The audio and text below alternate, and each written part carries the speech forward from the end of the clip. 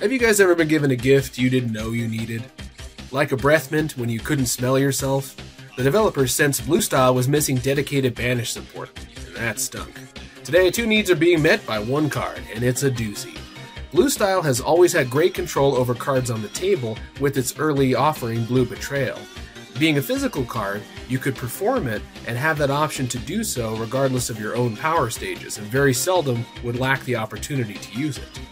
However, the discard pile for Bluestyle was basically off limits, set after set. Blue could mess with your anger, your level, and your plans with items on the table, but when it came to the discard pile, Blue, in of itself, just pretended it didn't exist. Well, that era has passed. Behold, Brew Magic! Hold this baby till a crucial card hits the opponent's discard pile, or disrupt bottom card discard decks like Red Commanding and reap the benefits. Add in better than average endurance, and we got a staple card that honestly probably should have existed already with utility like this. But add in Majin support, and now we have a blue mimicry must-have, and will easily slot into my own blue Super Boo deck.